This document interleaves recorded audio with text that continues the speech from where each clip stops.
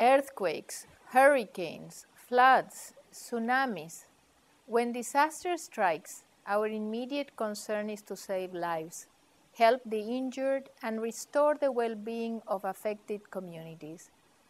We cannot accomplish this without one essential lifeline: our hospitals.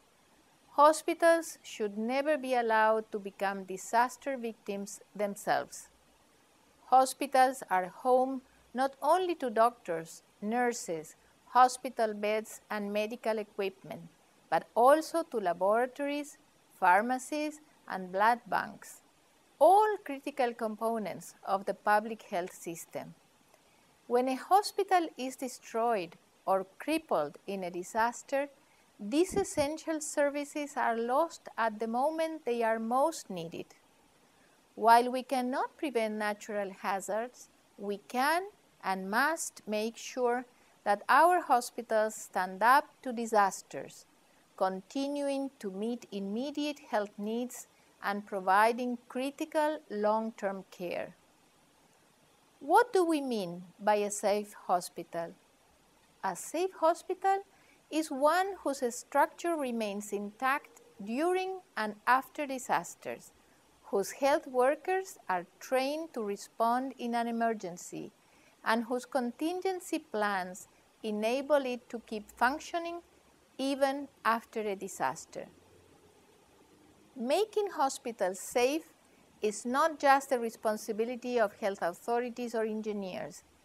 It requires the involvement of many disciplines and the dedication of individuals and institutions at all levels, including governmental and non-governmental organizations, universities, the private sector, and the public at large. We all have a role to play in making hospitals safe.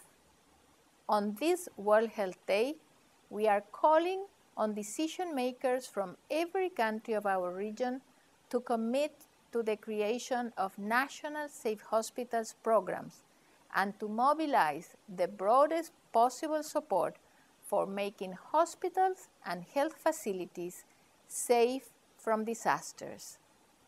You can help us spread the 2009 World Health Day message. When disaster strikes, safe hospitals save lives.